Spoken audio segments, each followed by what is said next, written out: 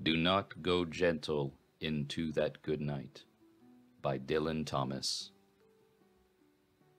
Do not go gentle into that good night. Old age should burn and rave at close of day. Rage, rage against the dying of the light.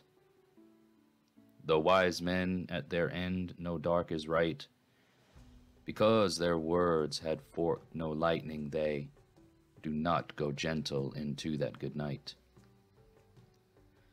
Good men the last wave by, crying how bright their frail deeds might have danced in a green bay. Rage, rage against the dying of the light. Wild men who caught and sang the sun in flight, and learned too late they grieved it on its way, do not go gentle into that good night. Grave men near death who see with blinding sight, blind eyes could blaze like meteors and be gay.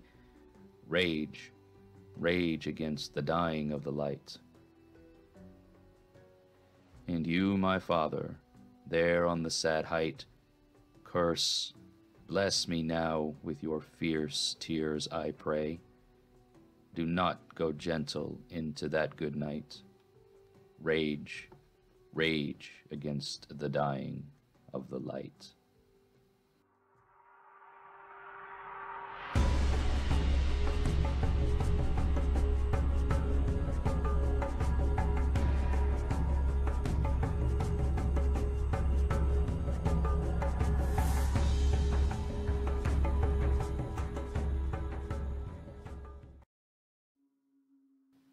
All right, everybody, hail and welcome back to another episode of Midgard Musings.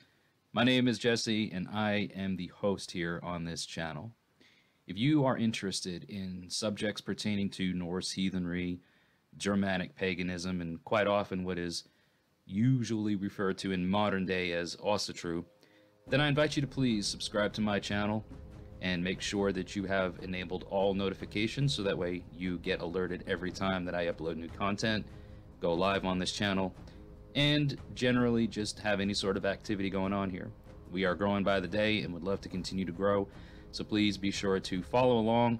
Head down into the description area to find out all the other ways that you can support Midgard Musings. And as always, I want to thank each and every one of my subscribers, and especially my patrons on Patreon, for continuing to support what I do here on this channel. So as you can see by today's video topic of discussion, we are going to be talking a bit about death. It is a topic of discussion that brings up a lot of debate, a lot of individual ideas and concepts get inserted into our religion, into this spirituality. So I wanted to talk a bit today about some things that we perhaps do know or have some evidence of knowing of how our ancient ancestors may have understood things like death and the afterlife and how it impacted their lives day to day. So the most striking evidence of the Germanic heathen sense of an afterlife after death, the reason we're talking about this now is so many ideas or concepts that come up around, what happens after one dies, the parts of the soul. I've done videos here on this channel about the soul complex, and other heathens out here on YouTube and abroad have spoken about this as well, but it does tend to really spark a lot of conversation, the mysteries of what happens after death.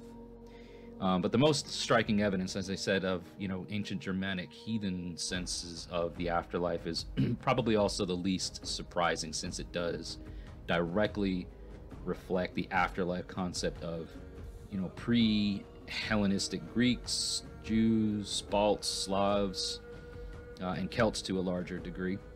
Life after death is essentially a continuation of life in the grave. Life within the grave could be tedious and boring, tiring, cold, social, and lonely. A lot of the things that we face and experience now in the life above ground, as it were, life outside of the grave.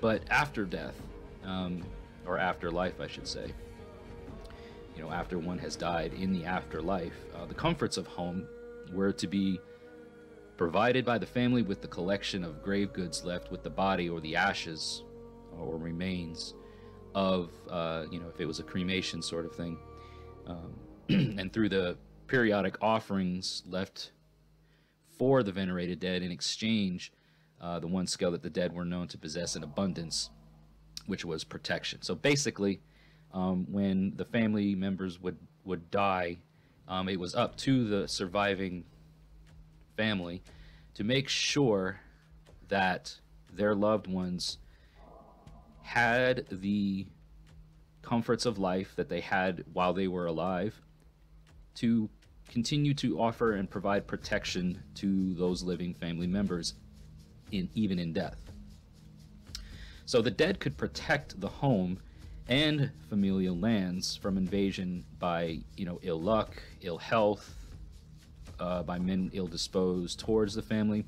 Having one's dead in the ground offered the Odal lands protection from above by the living and from below by the dead. So kind of all bases were covered. There would be ceremonial offerings called, I believe the word would be mina feasts or mina ale, especially in regions, at least in Sweden. These ceremonial offerings were offered to the dead at prescribed intervals after death, usually at 30 days, 60 days, and then either every 90 days or 6 months, depending on the regional variations, and then yearly after that. So veneration of the dead as an important and primary part of the heathen Germanic worldview, and among other various cultures living in the northern template zone contemporary to the north. So the veneration of our ancestors is such a very important thing, that this is how we know of that our ancestors would have done that. The grave mound remained the standard concept of a heathen afterlife, in spite of the apparent confusing array of destinations after death described by mostly modern authors as opposed to researchers. There appears to be little or no evidence that the soul was ever conceptually viewed as being separable from the body, i.e. like dualistic, but it could be sent on special errands from its home in the body and always able to return to its corpse after the task was accomplished. And this is what kind of goes into the parts of the soul, the parts of self. It's not just one part of you that exists in the afterlife. So although this extending of the soul out into the world, shows up most commonly in later folklore, there are indicators in a few sagas, at least, that some during the heathen period accepted the idea of what is now called astral projection.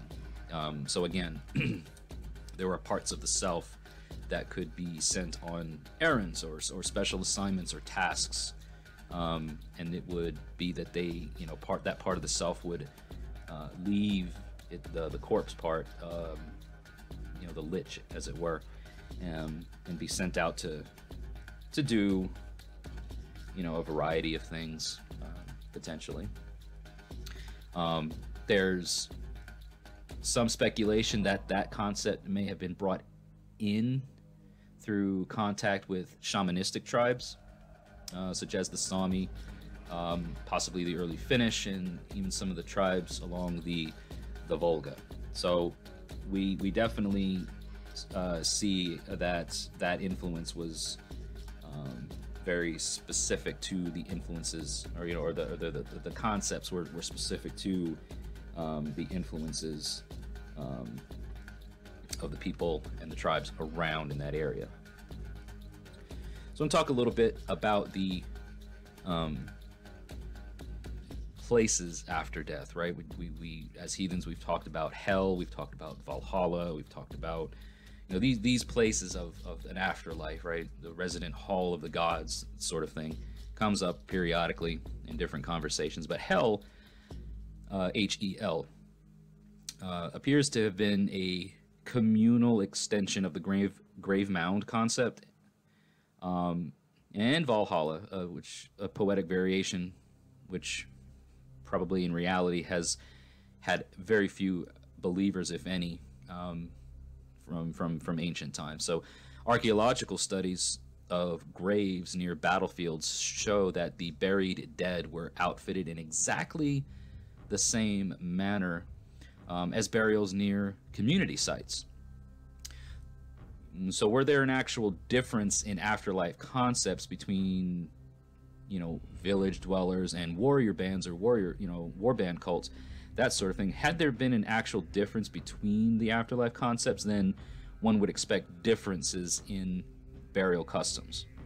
The important point, consistently reinforced in later Norse literature and medieval folklore, is that it was important to get the dead comfortably into the grave and hopefully keep them there.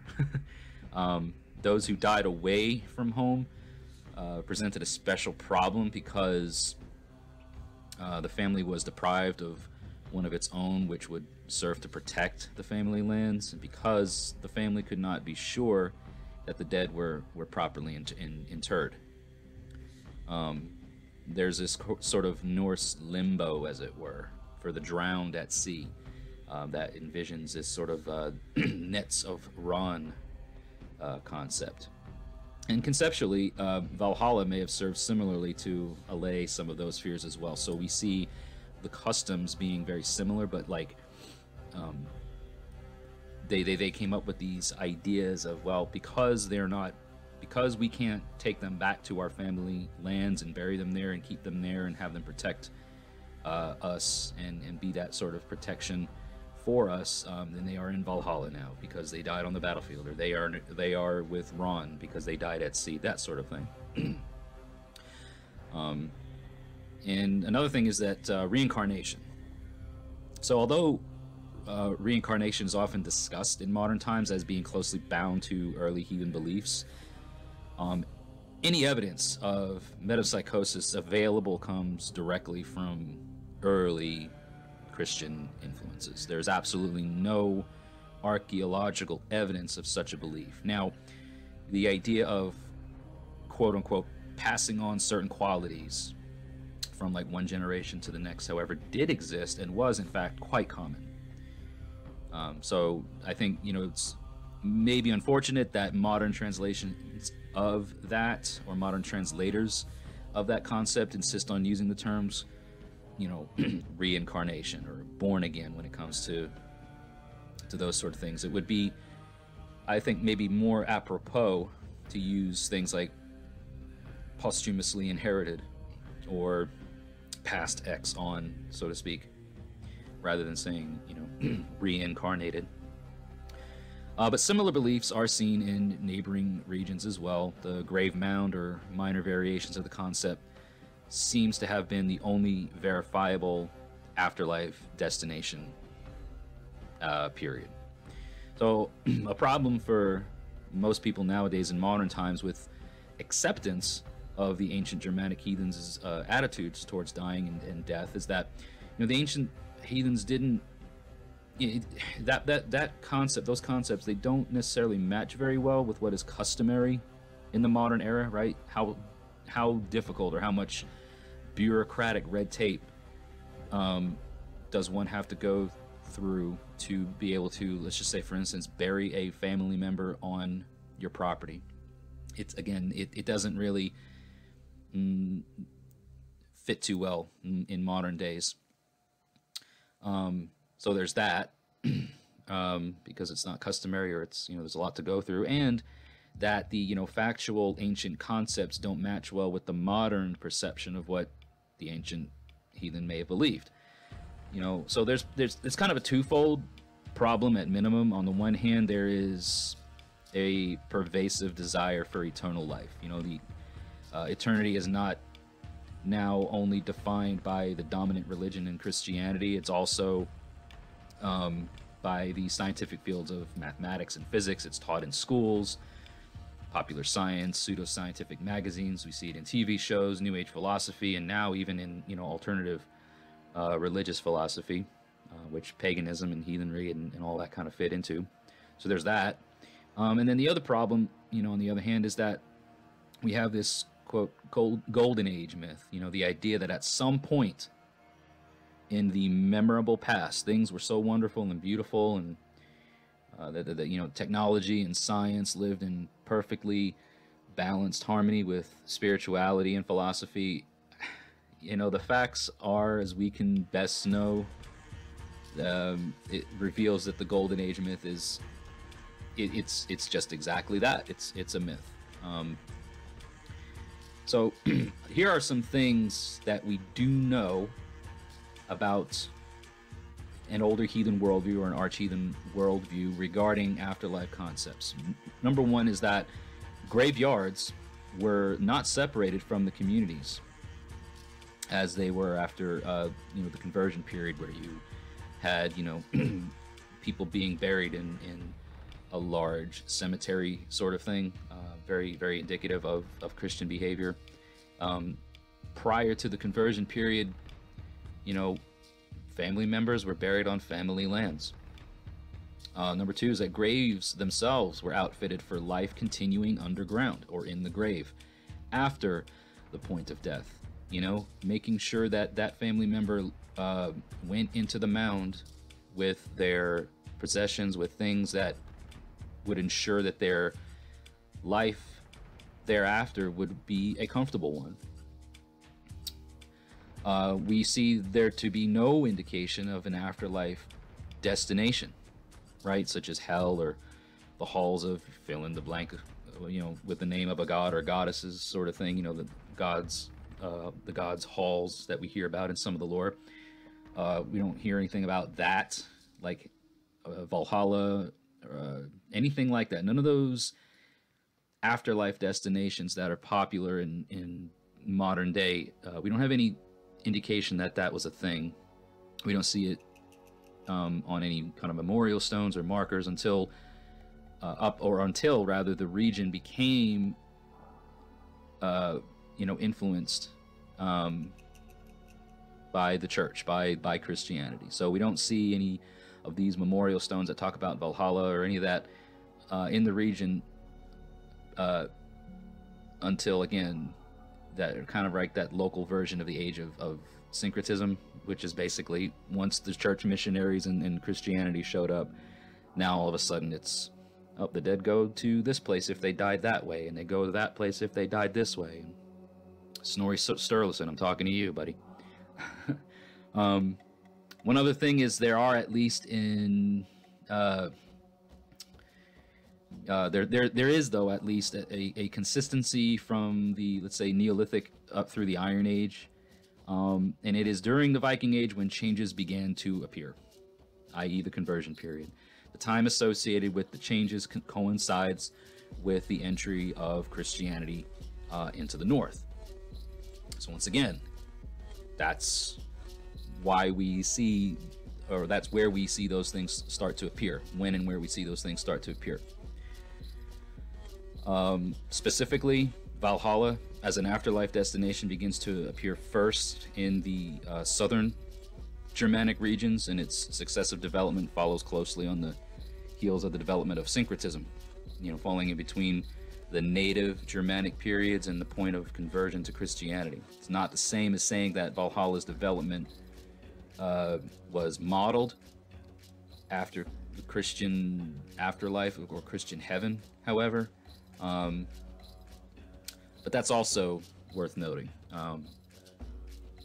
how that concept kind of got popularized, especially in modern time. And then lastly, there is a measurable difference between that which is presented in sagaic literature and skaldic poetry. and then that which is presented in Edaic poetry, where eternal fame and living in the grave mound plays primary roles in the former, and that the destinations after death and concepts of dualism are in the foreground of the latter.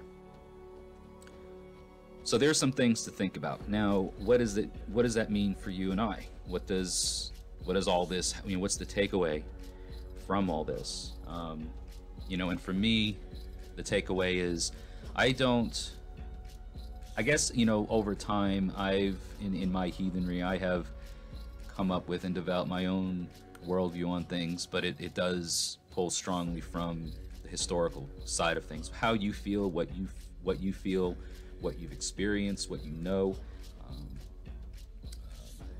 visions you may have had, things you may have experienced, etc., all this, kind of UPG type stuff. Nobody can discount that. Nobody should be discrediting it and saying it is invalid. The challenge or the biggest thing I think that we have with UPG type stuff like that is that some people out here want to pass it off as fact, right? Well, because I felt it and because I saw it, then this is the way it must have been, Again, the things that I just talked about, these are archaeological studies. These are things that have been discovered through research. Not trying to play on a modern hype or a modern, feeling of the way it might have been. It's, this is what we have seen. This is what people have found. And that's where it's at. So for me, my thoughts and my beliefs on the afterlife, and what happens, where the journey takes us after our life that we know it, who really does know? Who knows ultimately? What I do know and what I have felt, okay, so a little bit of a UPG warning here myself, for everybody listening and watching, is that, those departed loved ones, they are still with us. There are parts of them that still remain. And how much they are a part of our lives does largely depend on whether we want them to be a part of our lives or not, We sing songs to their memory. We talk about them. We mention their names. We share photos. We share memories. We share, stories. We speak of them and we keep them alive in that sort of way. And I feel like that's an important part of getting comfortable with our perceptions of death. It's not the end. It's just a continuation. The journey continues for us and for them after our bodies expire and after our bodies die. Death is not the end. And you can say it all day long. You can think about it. You can come up with your own ideas of what happens. You can study, you can research, you can find answers of how our ancestors may have perceived that sort of thing, but it's definitely not the end. That is one thing that we can walk away from knowing, is that when our loved ones are gone, we may not be able to physically see them or talk to them like we normally would have on a day-to-day regular basis, but that is by no means to say that they are gone. They are here, they are around, and it just varies a bit on how much of their presence we can feel. So anyway, I hope this video has helped your understanding or your perception of death, maybe brought some comfort, brought some understanding, brought some peace to your mind about this whole thing. Perhaps you have suffered the loss of loved ones recently, and no matter how much time goes by, when they leave this plane and when they go into the mound, you'll always feel that, sadness, that loss. But getting to think about it is that, they may not be here in front of my face. I can't see them. I can't talk to them regularly. It's a different perception, but never think of them as being completely gone. And I hope that that helps. So if you liked this video and you liked what I had to offer, please comment down below. And be sure to like the video, share it around, and tell your friends. I appreciate everyone's inclusion and response. Like I mentioned earlier, the patrons on Patreon, it's a huge thank you. I am trying to work on building up a membership option here on the channel as well. For those that don't want to do the Patreon thing, I'm still coming up with some of the added perks or benefits of YouTube membership. So that will all be coming. It's just been a bit busy for me lately. So thank you all again for tuning in, watching today's video. Hail, and we will talk to you in the next video.